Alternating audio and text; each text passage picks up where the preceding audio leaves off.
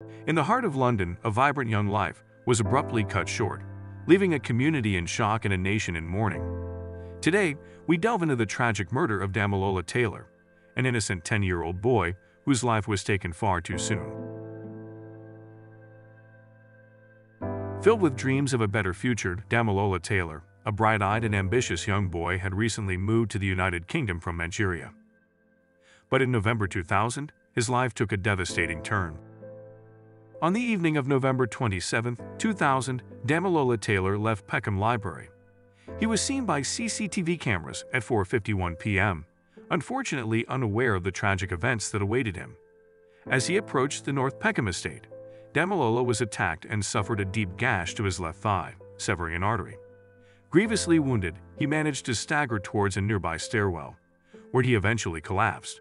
Despite the desperate circumstances, Damilola clung to life and was taken to the hospital. His valiant struggle came to a heartbreaking end, as he passed away just 10 days before his 11th birthday. The news of Damilola's murder sent shockwaves through the community and ignited a desperate search for answers. In 2002, 4 youths, including two 16-year-old brothers, went on trial for Damilola Taylor's murder at the Old Bailey. However, all 4 suspects were acquitted. The judge ruled the prosecution's key witness unreliable, leading to 2 acquittals. The other 2 were found not guilty by the jury. The defense presented an expert witness who suggested Damilola's wounds were consistent with falling on a broken bottle during an attack, which was disputed by the prosecution. The investigation continued, and in 2005, new DNA techniques revealed Damilola's blood on the trainers of Danny Charles Preddy and the sweatshirt cuff of his brother Ricky. In 2006, Hassan Jihad and the Preddy brothers were charged with manslaughter. In the subsequent trial, Jihad was cleared, while the jury couldn't reach a verdict on the Preddy brothers, leading to the possibility of a retrial.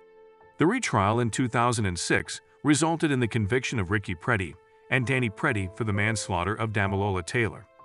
They were sentenced to 8 years in youth custody. Both brothers were released on parole in subsequent years, but faced recalls to prison for breaching parole conditions. Ricky Preddy was released again in July 2012. In the midst of grief and frustration, Damilola's tragedy became a catalyst for change. His family established the Damilola Taylor Trust, committed to providing support and opportunities for young people, ensuring that his legacy would bring hope to others.